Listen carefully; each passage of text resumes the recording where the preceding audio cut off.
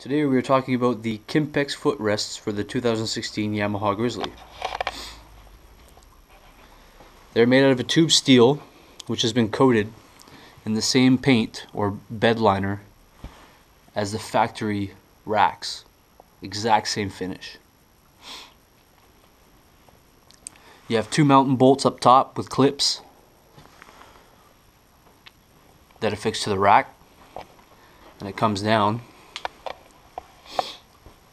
to your footboard bracket, which has adjustability forward and aft, and is fixed by one screw into the footboard.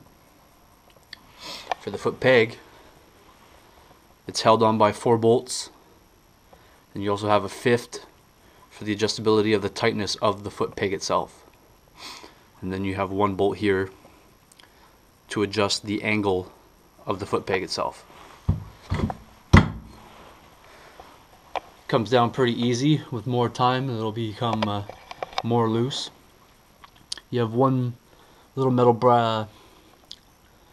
clip or bracket that holds the foot in the upward position, and then you also have your spline teeth here, so that when you tighten the foot peg down it stays in that position all the time. Full metal construction. Very sturdy. Alright, pros and cons. Well, pros, meh. It's aesthetically pleasing, matches the quad very well. You can see it doesn't come in contact with the plastic anywhere.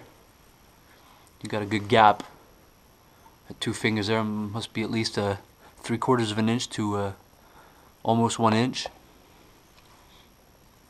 So it's not going to touch the plastics, so you won't damage your plastics. That's a pro. A con, well, this one little screw down here, that's all that holds this to the footboard, and they didn't even put a spacer underneath. So from the base of this bracket to the footboard, it's touching the plastic right here. So it's on that. So if it was me, I would have put a spacer in here in order to remove some of the load, because all that load is on this plastic here. So that screw might break eventually. Another con is getting on and off the quad. I'll quickly put this on top of the bar here. Hopefully you can see it. When I get onto the quad, your leg comes straight up and almost touches this, and when you swing over to the other side, your foot wants to come down, but the pedal's in the way. So that's also a potential problem. So if you flip this quad with this on, there is a chance that this will keep you on the quad, considering the way it's been routed. So that's another thing you have to take into account, is getting on and off the quad is more difficult, and there is a chance of it keeping you on the quad if it ever flips over.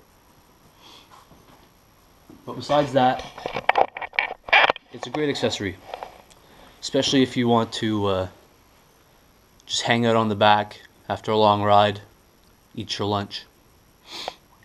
So if you have any other questions, feel free to ask. Post them in the comments below. And if you like the content, please subscribe.